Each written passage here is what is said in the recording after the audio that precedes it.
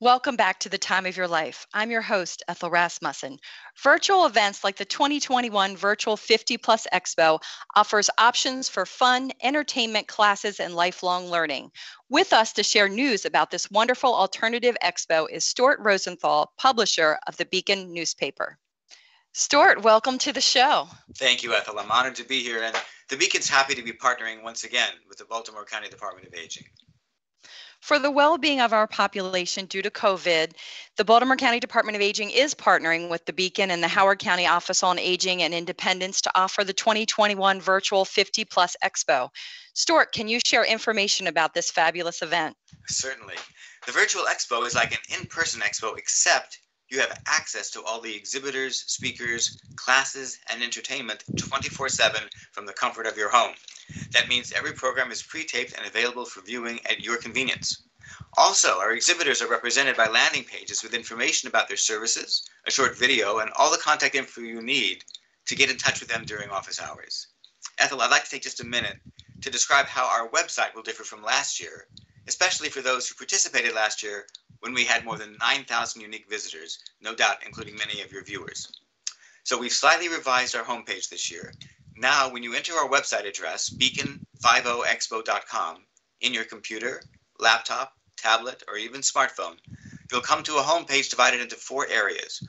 One that allows you to register for door prizes, one with our keynote speaker video, one allowing you to go right to our exhibit hall for useful information and services. And then across the bottom, we'll have buttons for each category of information you can find on the site, from arts and entertainment to estate planning, to housing communities, to senior services, 15 different subject areas in all.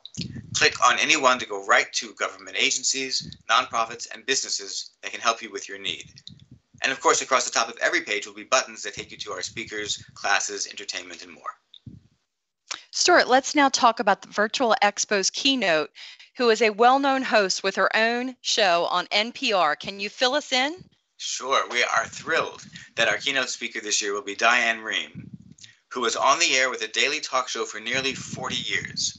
What started as a local program in the Washington area was picked up by National Public Radio until her weekly on-air audience grew to more than 2.8 million listeners. She became known for the honesty of her approach and the intimacy she created with her guests on the air. She addressed a wide variety of issues over the years. I don't even have time to list all the honors and awards that she received.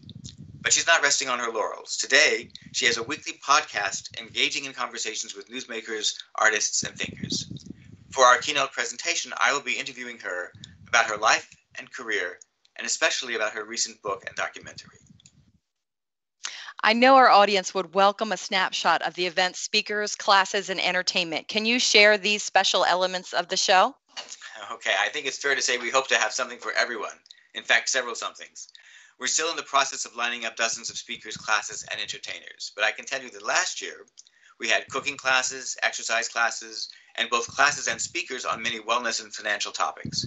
Our entertainment ranged from stand-up comics to rock and roll, songs from the Great American Songbook, ballroom dance, jazz and classical music, and a barbershop chorus. And I can assure your viewers this year's lineup will be no less exciting.